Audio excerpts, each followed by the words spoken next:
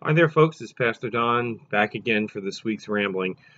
This week we're into week two of our sermon series on the questions that we ask God. Um, so this Sunday, the scripture readings are both out of the Old Testament. One is in 1 Kings chapter 19, verses 11 to 13, and the other is Psalm 22. Sorry, I'm checking my phone because I don't have them sitting right in front of me.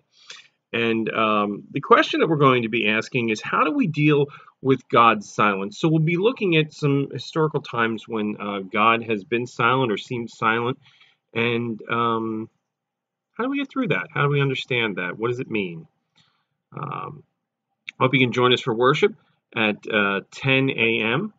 Here at 729 Arnold in Point Pleasant Beach. Also, want to invite you to come out for fellowship after worship on Sunday morning. We'll meet downstairs and have a time together where we share some refreshments and just time together. And then we also have a new Bible study that just started last week.